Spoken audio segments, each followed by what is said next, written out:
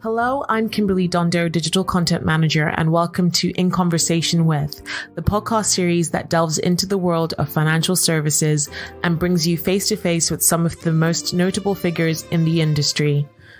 Listen as we discuss topics that are currently facing the industry and hear from visionary CEOs to disruptive innovators as we bring you a diverse array of voices and perspectives. We'll explore the challenges they faced, the lessons they've learned, and the insights they have to share about the ever-evolving landscape of financial services. Hello and welcome to In Conversation With.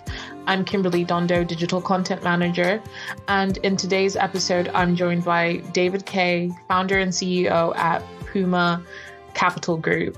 So thank you for joining me today, David. Thank you for having me. I'm delighted. So could you share your journey to becoming CEO of Puma Capital Group?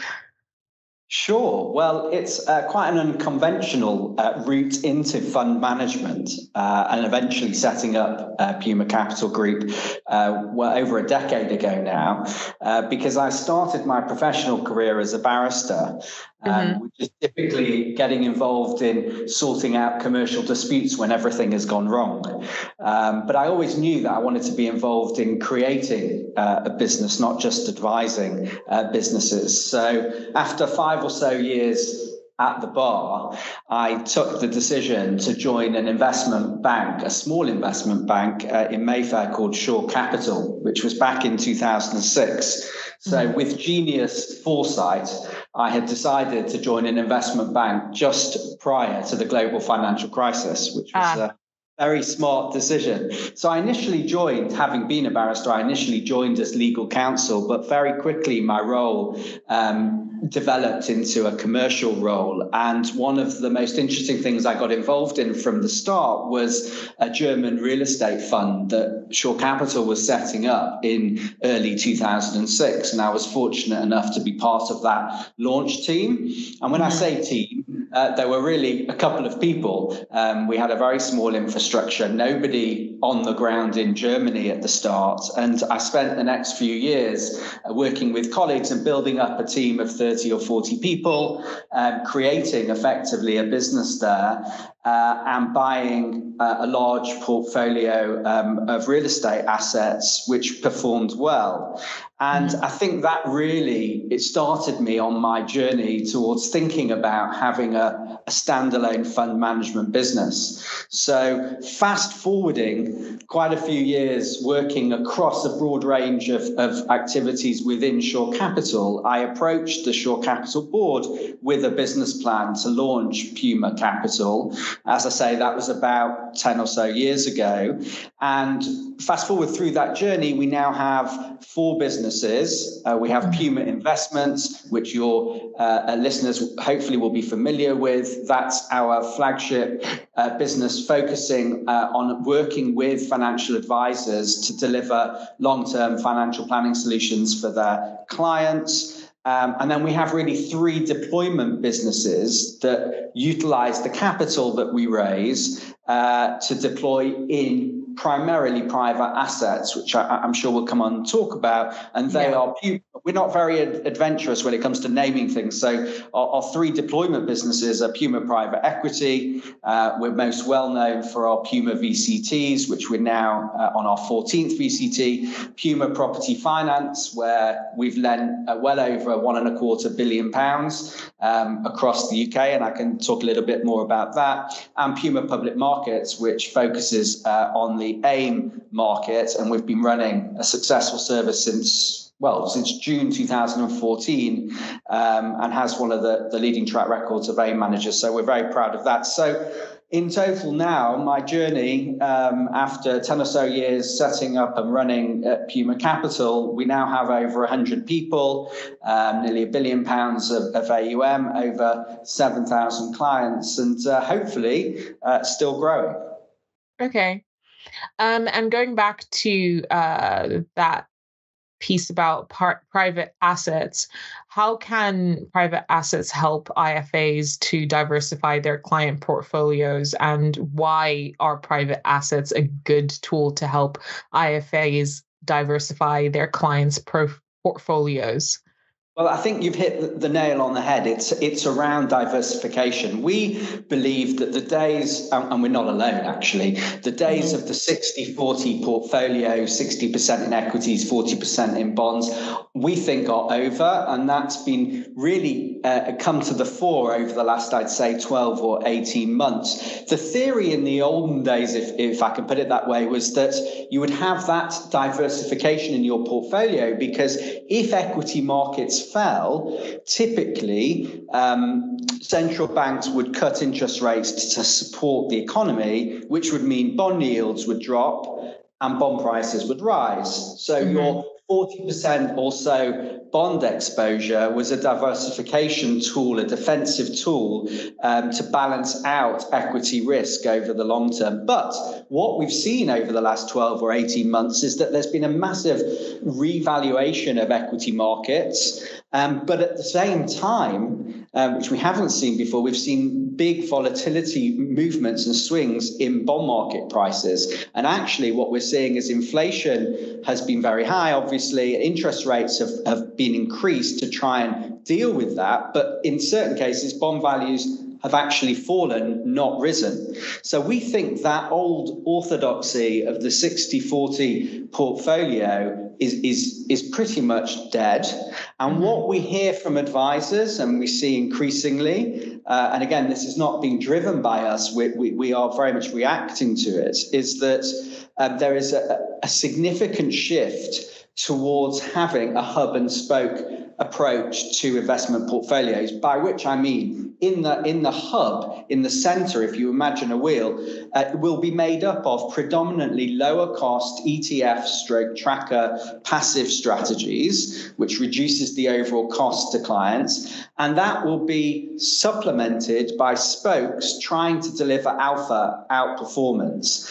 Where are you going to get that? Well, you're going to get that from, we say, private markets, accessing assets which are not necessarily directly correlated to the equity market. So they can perform even in downturns on the equity markets. And private assets, interestingly now, we think present, for the first time in a very long time, a really exciting opportunity for advisors, clients, and something that we're working hard to find solutions to be able to offer these kind of products to clients on top of what we already do. And in two particular ways, I would say. One, a private debt.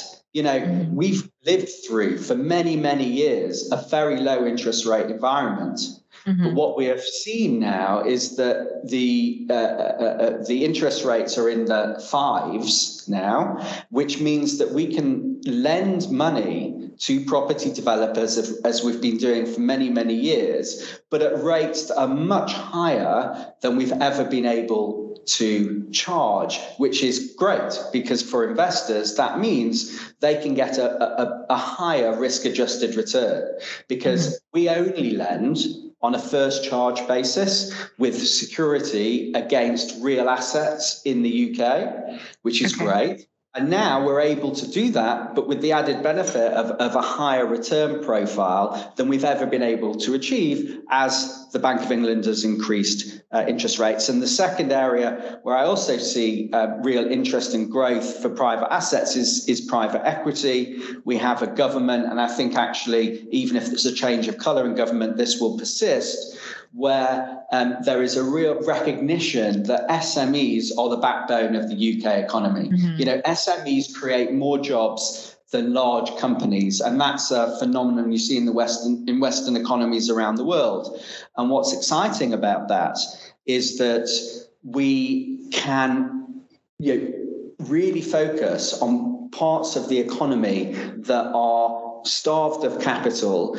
We are already investing in those growth companies, and we've got the opportunity to double down and actually increase our exposure to that. And that's a great thing for the UK economy. So, for me, as advisors think about building their clients' portfolios, they're thinking about the cost of those portfolios, and using passive strategies is a way of reducing cost. But they, I think, will want to supplement that with the diversification, but also the added return that can come from private assets. And for me, lending and private equity are two really good examples of how private assets can really deliver that diversification, but also a higher return.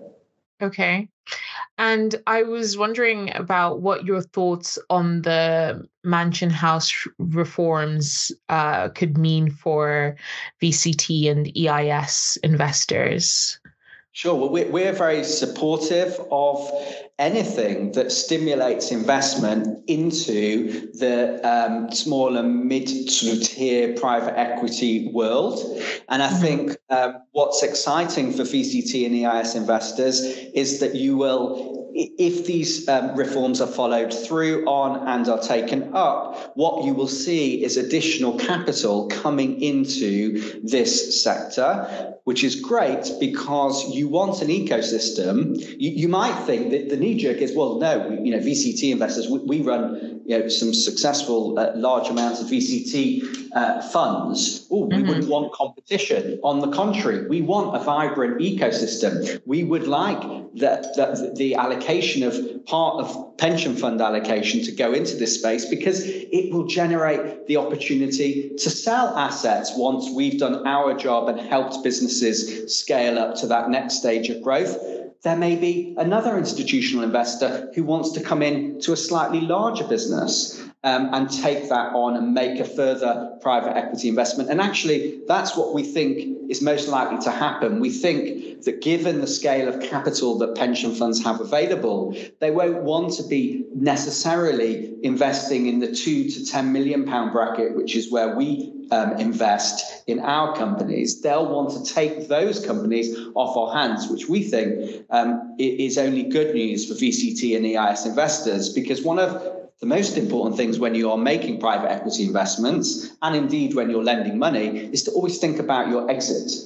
We are taking responsibility for our investors' money, and we take that responsibility really seriously. And when I sit investment committees and credit committees, one of the main focuses that we have is, okay, we like this business, we like the people, we think that the service or product is really interesting and scalable, but we're also thinking on behalf of our investors, how do we get out?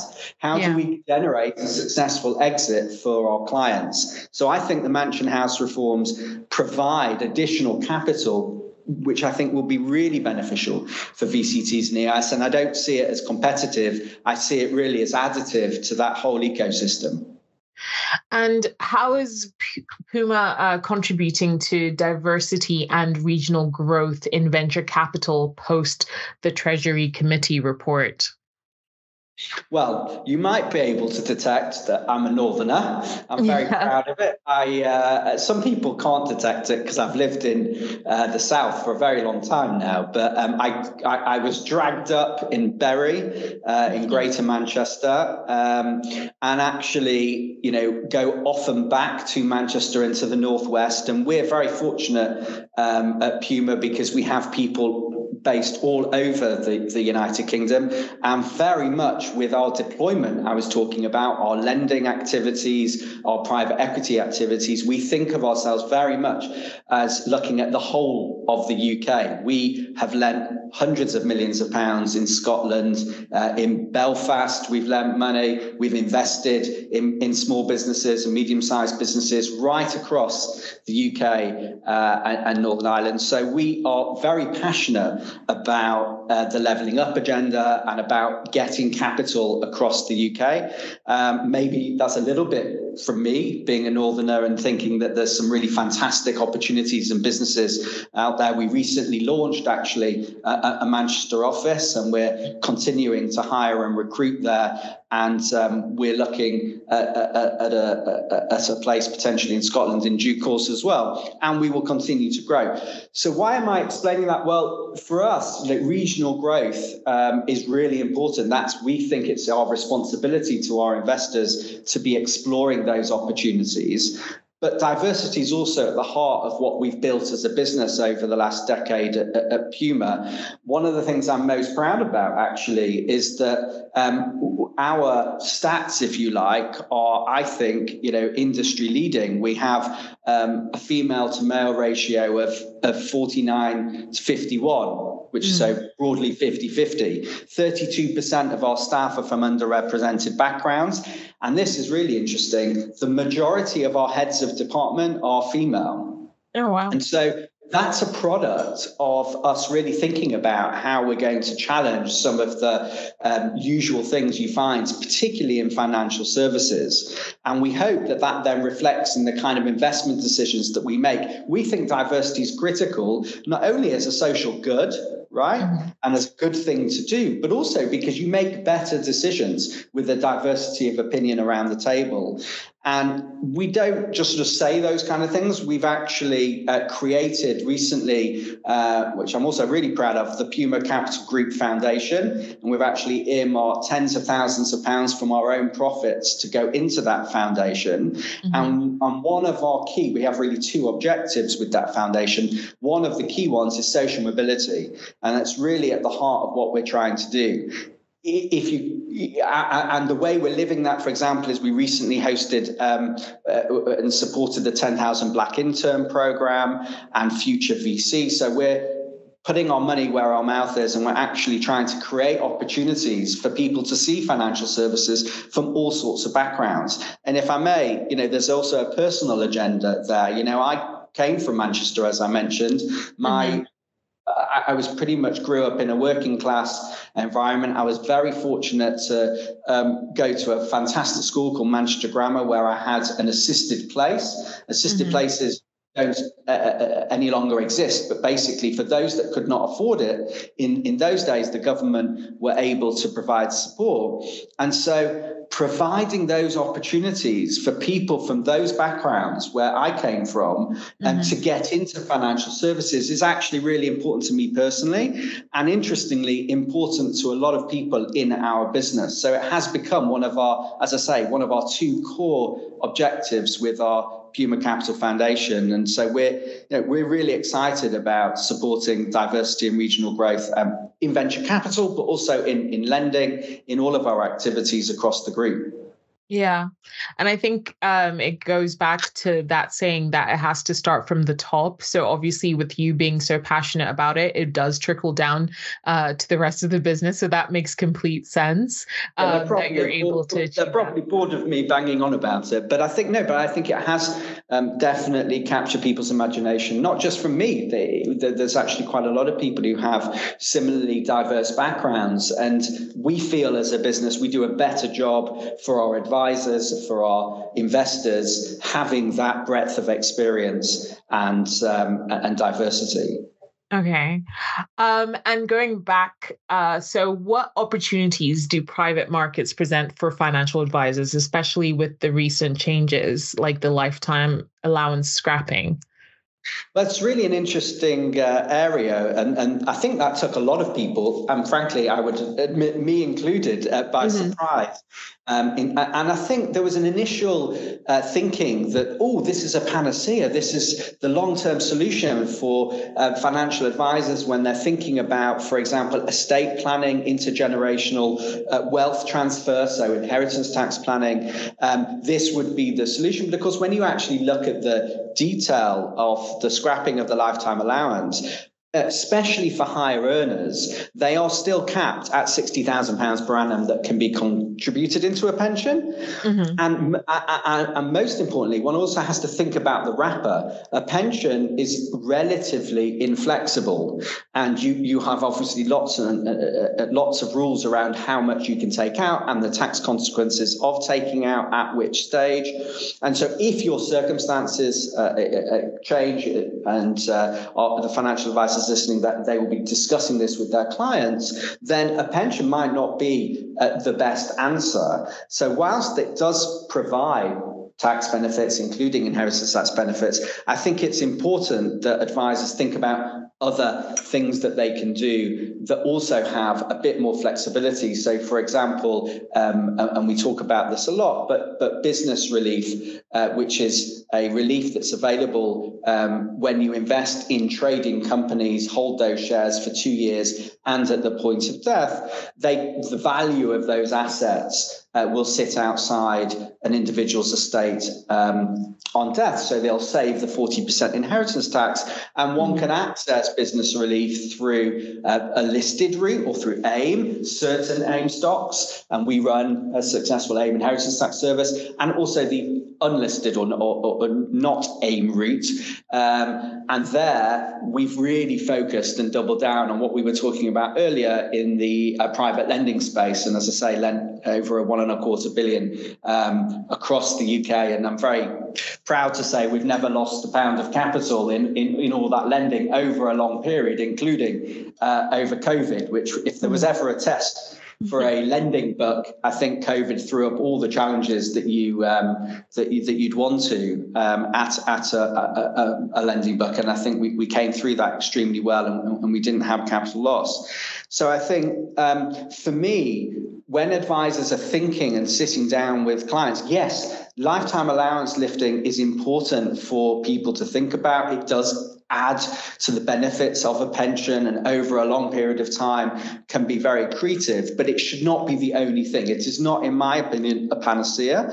And things like business relief, obviously ISAs, sometimes you can combine the two together. You know, as I'm sure your listeners will know, you can now, and have been actually for 10 years, been able to hold AIM stocks in your ISA. Well, you can then combine the tax efficiency of an ISA during your lifetime with inheritance tax relief on death if you hold certain AIM stocks. So for me, and I'm sure your listeners will absolutely appreciate this, it's a super complex model. That's why they exist, to provide that kind of advice to clients. And I think it's oversimplistic to look at the lifetime allowance scrapping and say, well, I'll just put everything in my pension. They are not flexible.